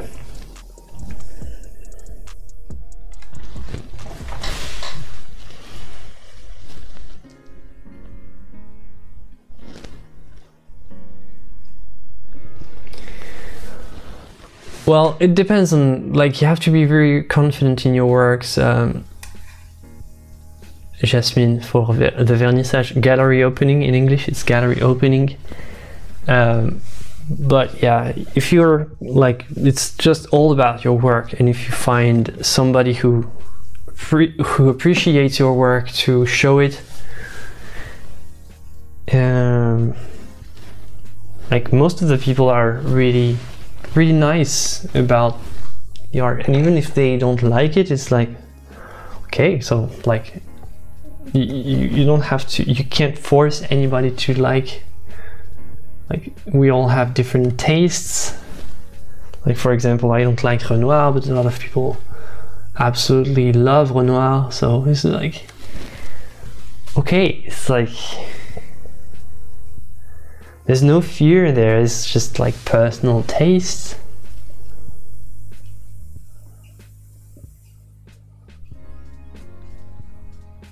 And I would say you have kind of stage fright, like a musician or like an actor, but then when you're there, it's fine. People are there to appreciate your work, and it's generally a great moment.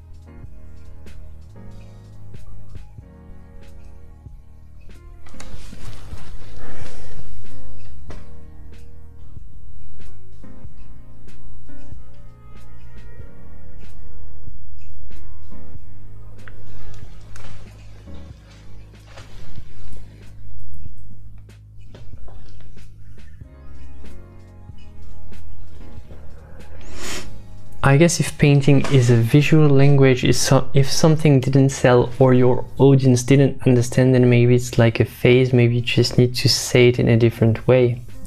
The thing is, the paintings that work the best, like in terms of impressions,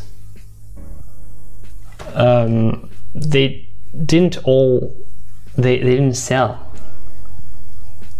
But I know from talking to people that they were their favorite pieces. But you know, sometimes it's just like the painting is just too much, like too big, too something. But like it's like they would see it in a museum, but not necessarily in their living room. They're glad that the painting exists. They just are not financially interested in getting it. And I understand, like it's I understand. that's just life. So you have to understand the balance between what people told you and how to stay true to your art, how to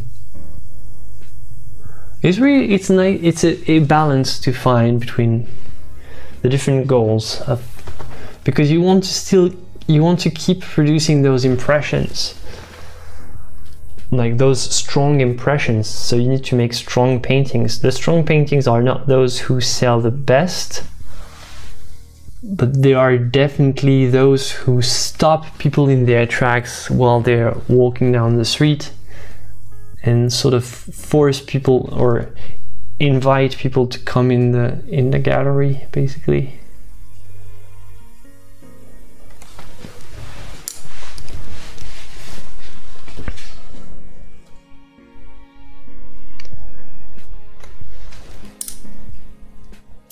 Yeah, it's all about the balance, so thanks.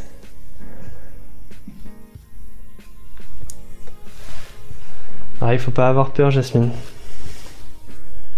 Ça s'apprend petit à petit. Puis après, faut confronter son art petit à petit au monde extérieur. Ça se fait naturellement.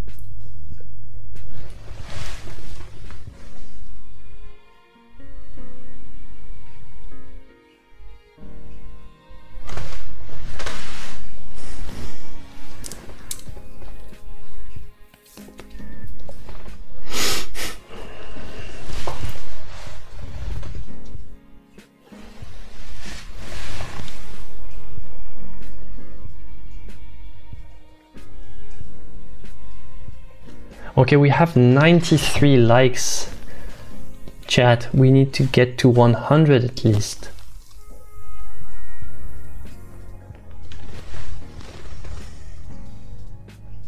I'm pretty sure that you really liked. It helps, believe it or not, it helps. I don't know how, I don't know why, but just YouTube sort of realizes that this stream is worth suggesting to more people if it has more likes.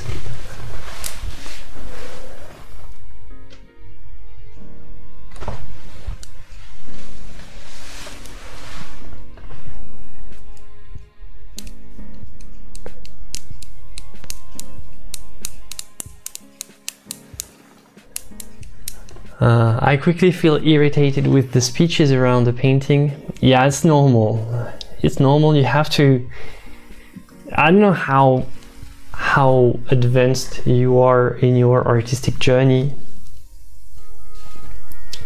but it has to start. It has to go little by little in small steps. So first, just share more on Instagram, or then ask your friends and family to just be honest with you and not just tell you what they think. And after, also one thing you can do if you're afraid of people critiquing your art is not ask them, do you like it or not? Is more ask them, what does it make you feel? And don't judge what it makes them feel, because what it makes them feel is something completely different of whether they like it or not. You want to be loved, you want to be liked, we all want to be loved, we all want to be appreciated for what we do. We want recognition, we want love, we crave for that. And people don't have to love your painting to say what they feel about it. And it's possible that they won't love the painting, but it will make them feel something strong and important. Like, they might hate the painting because it makes them live an emotion that they've had when they were younger, and they didn't want to think about this, but it touches something buried deep in them, and all of a sudden they sort of they regain sort of they find this new, they go back in this memory that they had, and they still might hate the painting because it makes them experience that, but still it's still a very strong painting for this very reason. If you can manage that effect, you know.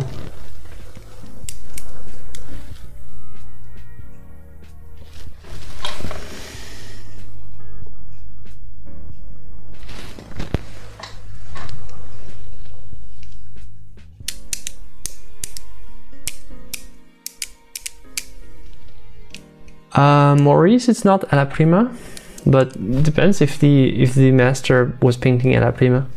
But if you go back to what I had in the description, I point my philosophy on master copy. Master copy is more for inspiration and fun. It's more for me rather than for technical accuracy towards the original master. But this wasn't done alla prima, no.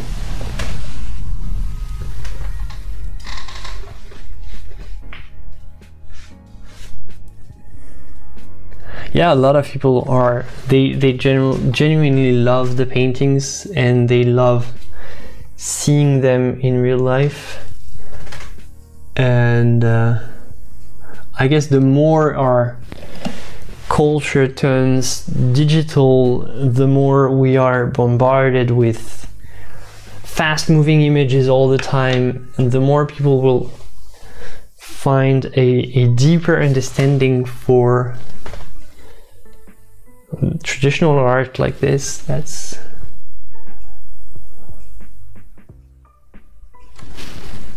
the opposite of that.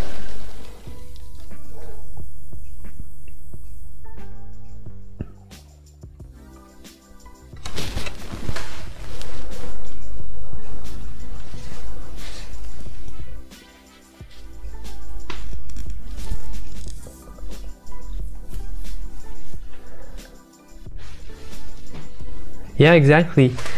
To feel is better than saying binary I like or I don't. Yeah, the fear of the reaction is that they are going to say I don't like, but what you're interested in is more what do they feel when looking at it is the most important thing, because the entire artistic process is all about triggering this feeling. And maybe they will feel something that you didn't expect. Good. It's like you will learn something new about the painting. So that's a great experience.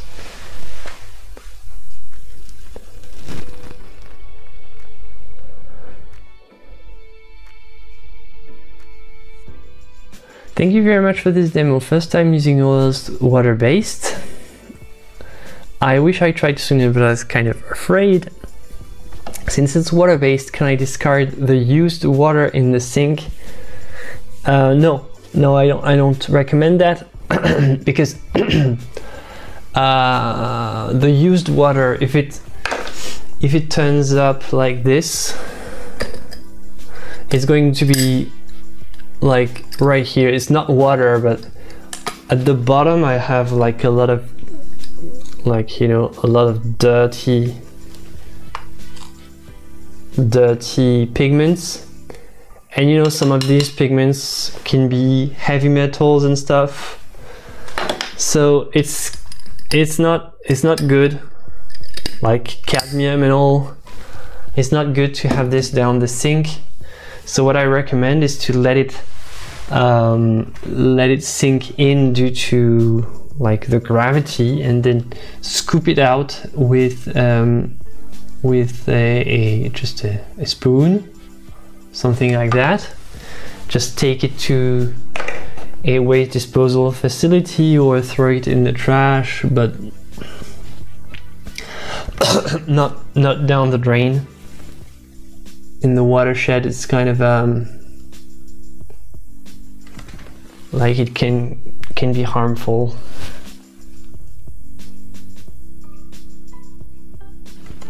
So I don't technically recommend that.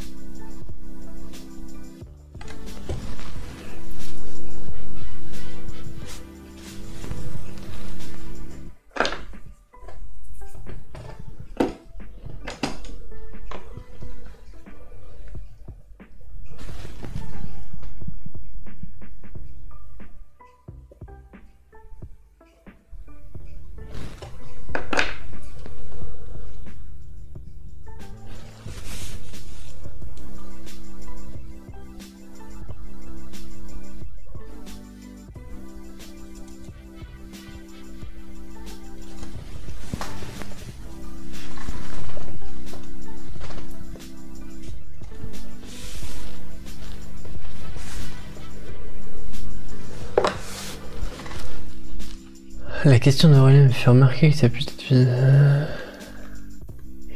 Ah oui, complètement, Jasmine. Ah, Aurélia, depuis... c'est pas prévu dans un futur proche, non. Pour le moment. Parce qu'en fait, la version française était était mieux, mais il manque juste la troisième partie et que j'ai pas traduit. Donc non, la version française était déjà une version améliorée de la première version, donc en fait pour le moment elle n'a pas d'update prévu.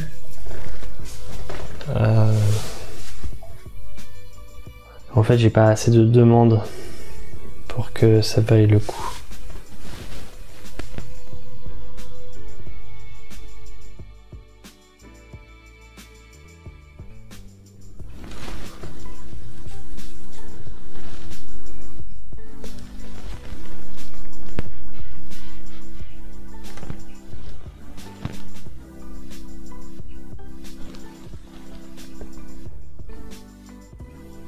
Après, il n'y a pas de problème, on peut parler français aussi pour ceux qui veulent. Vous m'écrivez en français, je réponds en français.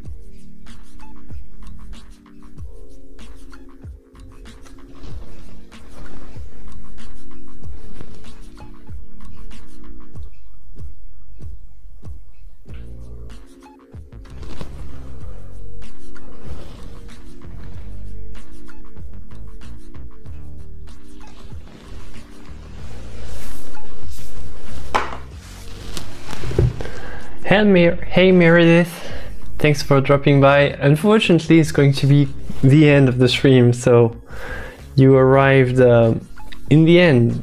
What time is it in Australia? Sorry, you missed most of it, but you can always rewind, so it's a good thing. All right, yeah, as I said, so I think I'm going to leave it on this note. And yeah, I'm not gonna bother doing the rest. It's just good as it is. I've got what I need for this episode, so we'll see what artist we do next on Monday. I think actually next stream is going to be on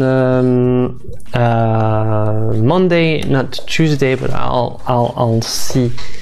I'll tell you about that when the time comes. So yeah, thank you for being here all this time, and thank you for the nice comments and all. I'll see you for the next stream. Take care, have fun painting, and bye bye.